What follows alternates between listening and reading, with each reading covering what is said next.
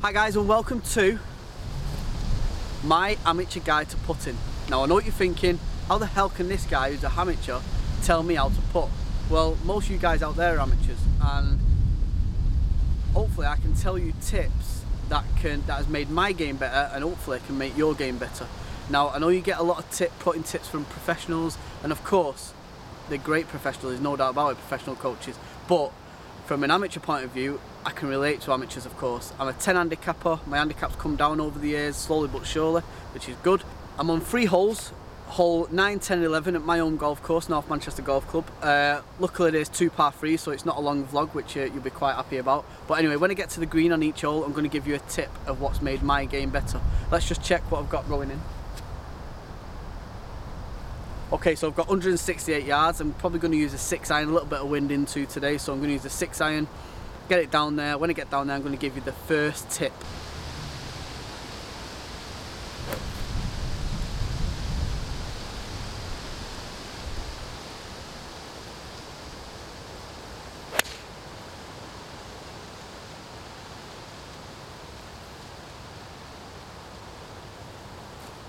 So guys, as I'm walking down to the first ball, I'm going to give you another tip as I'm walking down. So basically, what I see in a lot of amateur golfers is, by the way, I look pretty cold in there, and it is cold today. But anyway, is before you go into a tournament, make sure you're using the same ball. Like, you know, when you're doing your putting strokes on the putting green, make sure you use the same ball. I see in a lot of amateurs, people are using different kind of balls, different style of balls, and you're thinking to yourself, well, you're not going to get a correct feel off the club. You're not going to get used to going into that tournament using that ball.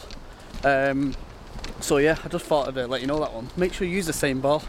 But it's simple, that I know, but you still do see it a lot out there.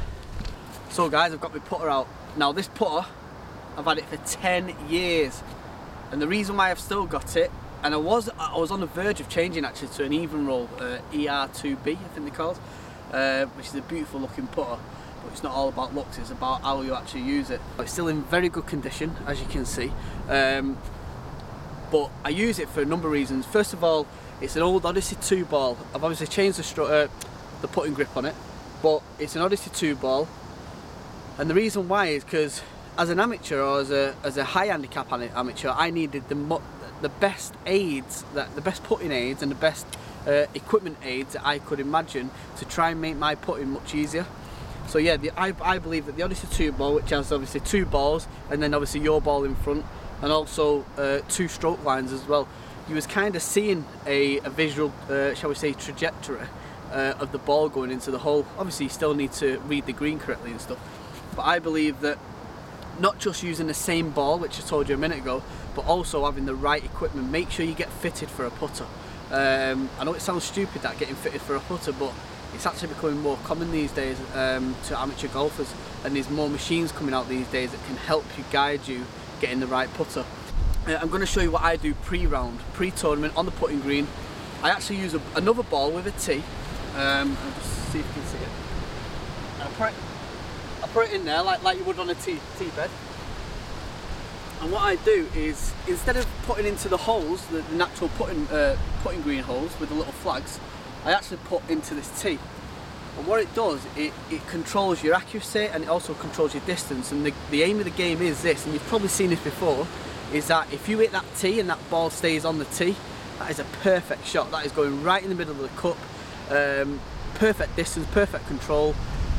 And even if it falls off slightly, of course it's probably still going to go in. Now you probably think to yourself, well, why don't you just put into a hole? But this is all about distance control, and for an amateur, distance control is key, because okay, accuracy is key as well, but distance control is key because it's all about getting it as close to the hole in as least strokes as possible, of course, for an amateur, without it knocking off, just like that. So here we go, a little 30-footer away. A few leaves on the green, but I can't bother moving them, too cold. Anyway, let's see what I can do.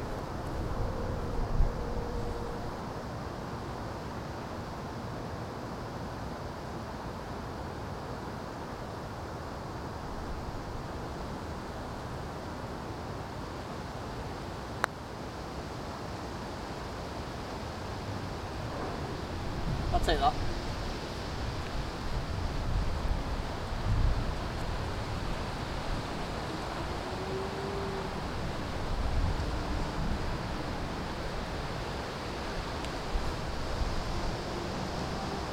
Next hole, which is the 10th here at North Manchester, stroke index 2. You've probably seen it before in my previous vlogs, but it's a perfect hole for a natural drawer.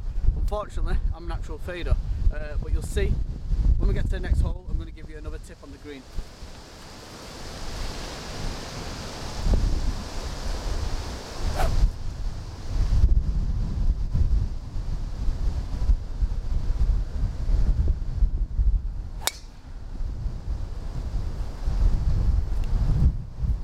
Right guys, as you can see, I've bombed that ball. I'm going to be using the old trusty, the old trusty 5 wood. Still got about 200 in, you see, so I'm going to use a 5 wood, get up there. There we go.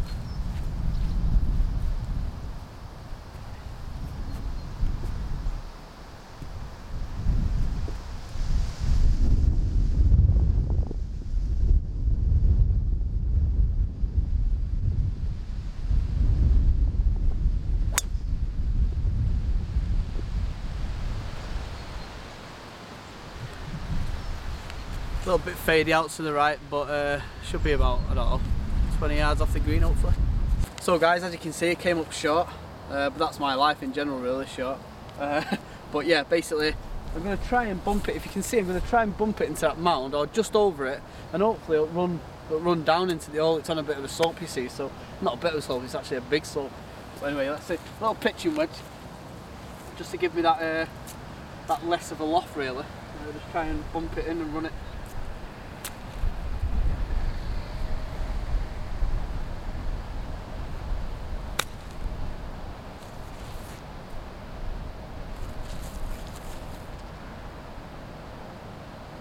I'm very happy with that. Can you see that?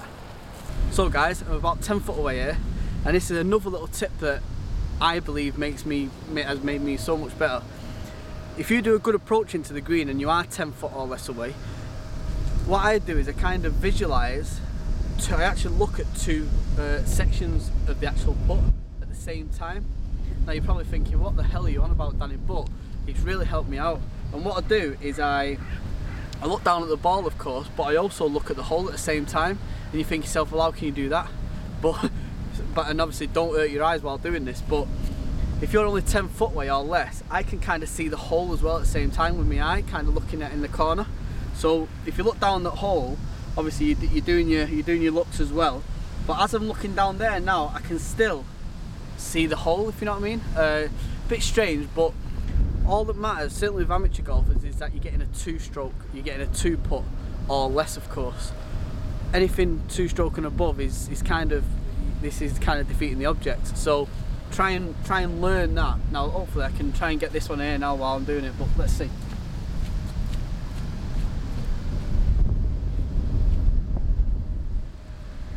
So if you can hear me, looking at the ball, I have got a big right to left here, but anyway, looking at the ball and looking at the hole at the same time. Strange, I know, but you'll see.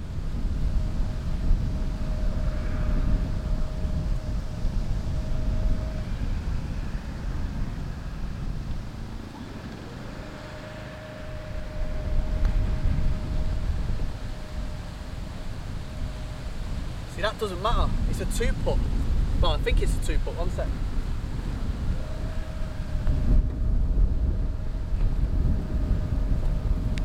I know it sounds strange, that very strange as well, and of course it all depends how tall you are as well. The taller you are, the more you can probably see. So that's why I can only see more or less 10 foot or less, because I'm only 5'6". Okay guys, final tip coming up. It's the last one. It's a par 3, hole 11 here at North Manchester Golf Club. Let's just check what I've got in. I've got 128 yards in. Here we go guys, 9 iron. Bit of wind with as well, so I'm going to go pretty easy on this swing, to be fair. But anyway, let's see if we can get close to the hole.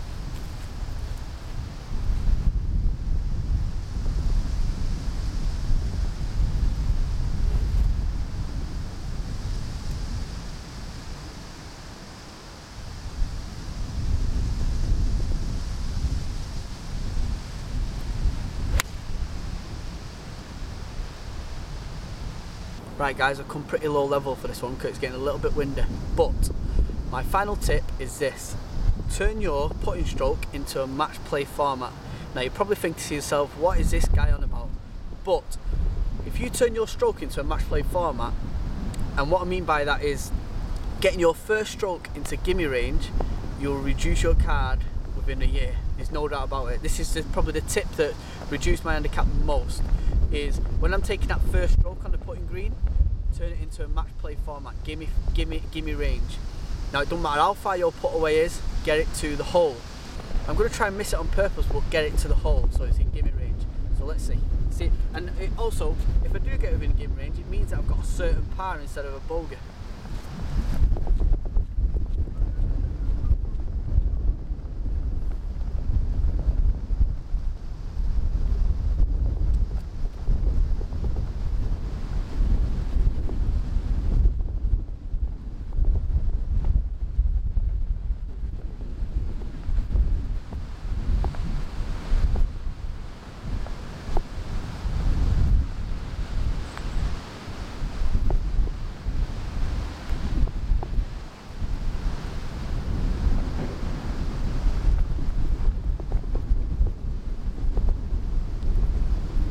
Okay, it's getting pretty cold here now, but as you can see, I got a par. But yeah, it shows you that I've got a par in here. That could have been a bogey because I'm not concentrating. I'm not kind of visualising that hole a lot bigger. And yeah, I hope that I think that tip is probably the one that's helped me out the most in regards to reducing my handicap. Because when it all comes down to stroke play, medal or Stableford, if you do turn it into a stroke, obviously we all want to drain that first putt. Of course we all want to drain that first putt, but sometimes, you know, if you do it like that, certainly a high handicap golfer, then I think you'll reduce your handicap within a year or so. What you also seen there as well, it's another little tip, and I know most of us do it, but there is amateurs out there that don't. And I actually didn't when I first started, is cleaning your ball, lifting it up, cleaning it, putting a marker behind it, cleaning it, and also then lining it back up, giving you a line into the hole from the ball. Now obviously I've got a putting aid as well with my putter, but every aid will count. I've just hit over 1,000 subscribers, which is crazy because I've only got about 30 odd uploads, so it's really appreciated. I'm going to try and give some more giveaways on my channel soon. There is still a giveaway until the end of November actually, which is try and beat me on Top Tracer. If you've got a local Top Tracer near you, go there, try and beat me, which I think was getting within my ball, 1 foot 7 inches I think, which is easy because you can have as many balls as you want, have as many goals as you want.